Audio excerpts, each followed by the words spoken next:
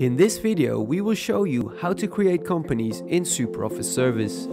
By doing this, contacts can be automatically linked to the companies they work for, and you will be able to provide better service when you have a complete picture of all of their requests. Before registering a new company, make sure it doesn't already exist. Look it up by clicking the Customers button in the left menu and enter the name in the search field.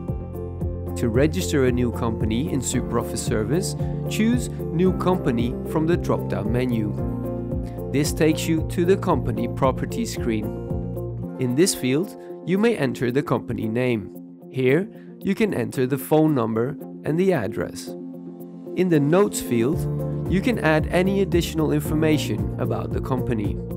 In the Add Domain field, enter the company's internet domain, for example, company.com. By clicking the Add button, you can add multiple domains for the same entry.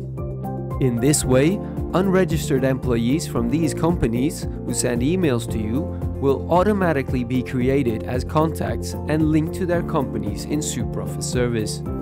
If you have dedicated request handlers and account managers for certain companies, you can select them in the Our Contact field and Our Sales Contact fields. In the Priority field, you can select the default priority for new requests linked to this company. In this case, we'll set the priority for this VIP customer to high. You can also categorize the customer by filling out the business and category fields. Click OK, and now the company is saved. We have now shown you how to create companies in SuperOffice Service. For more help, please go to our community site or to the help menu in SuperOffice.